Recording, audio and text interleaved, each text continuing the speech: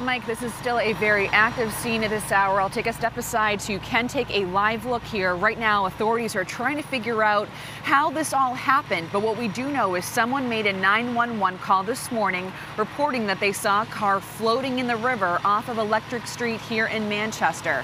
The car was seen right near the boat ramp in the Piscataquog River. The caller was not able to verify whether the car was occupied or not. Officials say the owner of the car is here on scene and he believes the car got into the water accidentally.